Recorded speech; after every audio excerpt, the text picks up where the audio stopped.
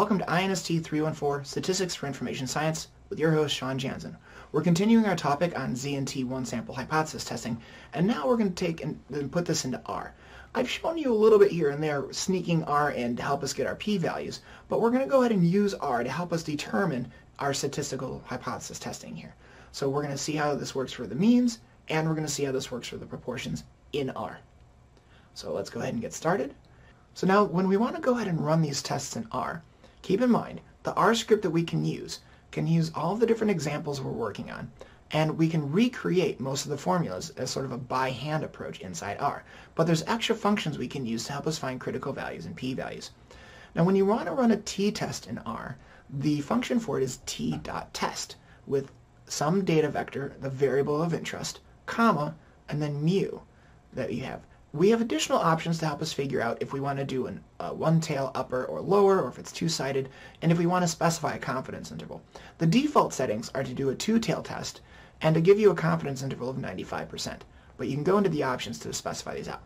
What I really want to draw your attention to is where I wrote in vector. Now vector means it has to be a column of data. It cannot be a single data value. So as we see, if we wanted to do the example with the education, and I gave you an exact point estimate, you wouldn't be able to use the t-test function here for that. But we would be able to recreate it by hand. So let's go ahead and see what we have here.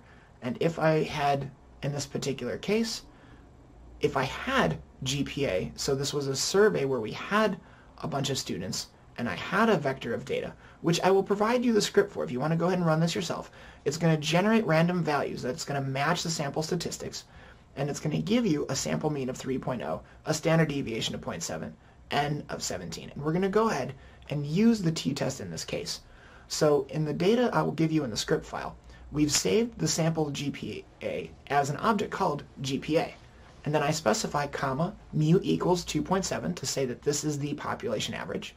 And then I'm including here alternative two-dot-sided in quotes, and conf equals to 0.95. Now, like I said, these are the default values, but I'm putting this here so you can go ahead and see it.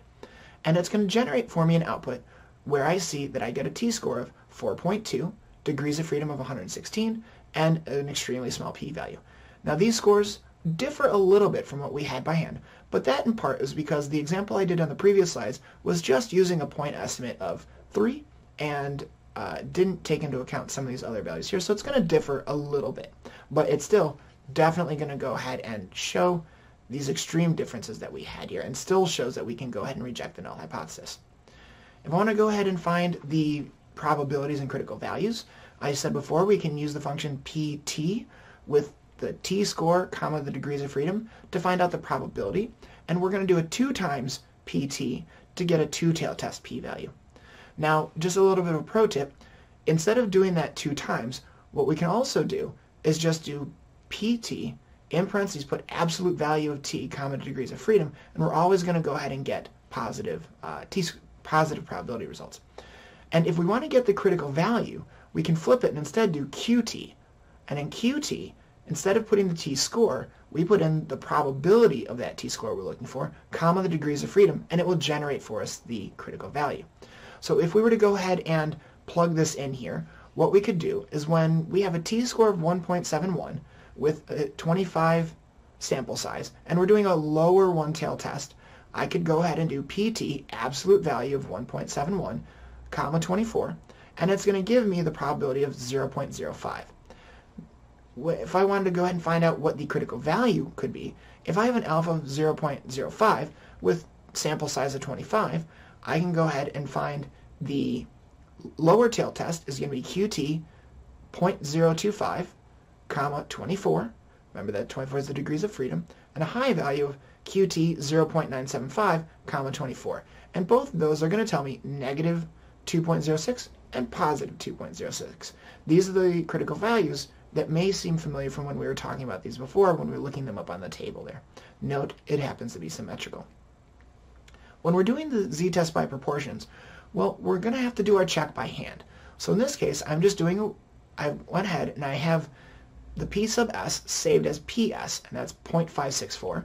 I've saved p sub u just as pu as 0.5, and I've saved n as 250.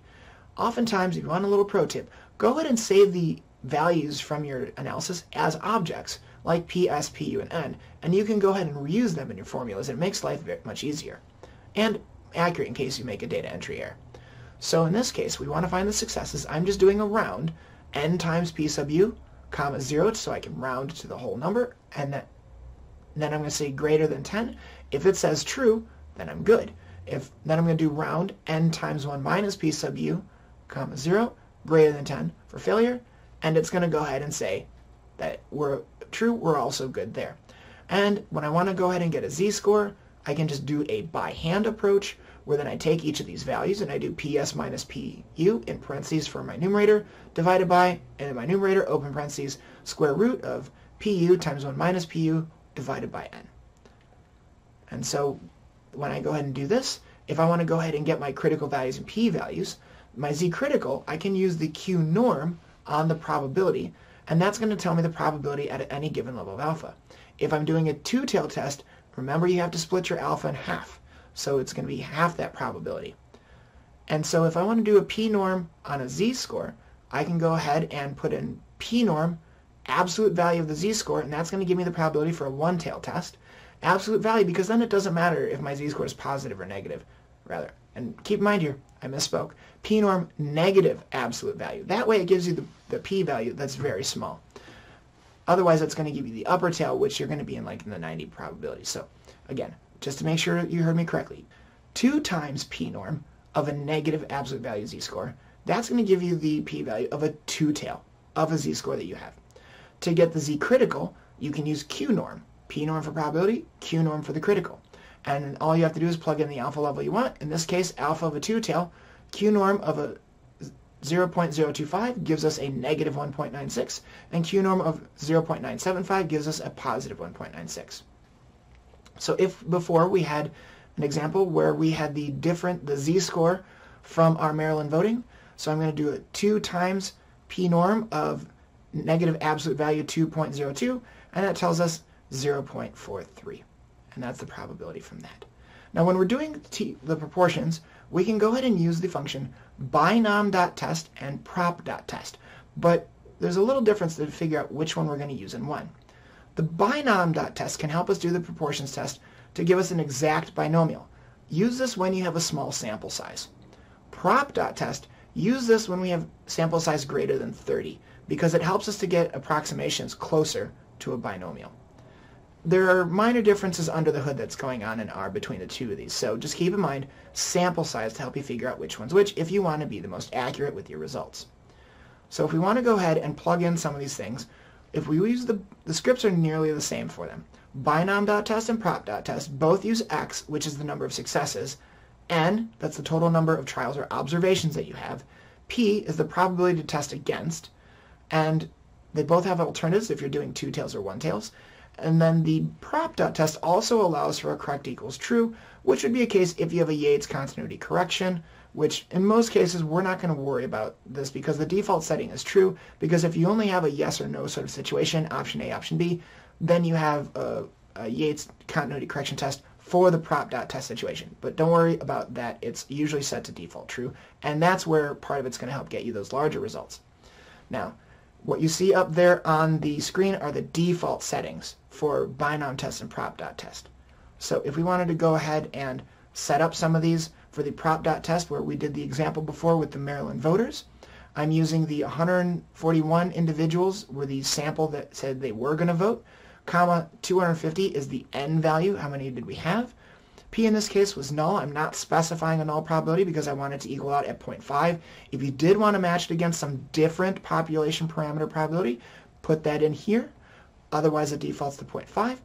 And then it goes ahead and tells us our p-value, our probability was the 0.56 that we calculated. It gives us an interval for it, and we get a p-value of 0.499, which is close to the one that we calculated out by hand. And with that, that covers everything that we're going to cover on how to do these tests in R for both the means and the proportions. Like I said, some of these we do by hand, some of them we get functions for. And with that, I'll see you in the next video.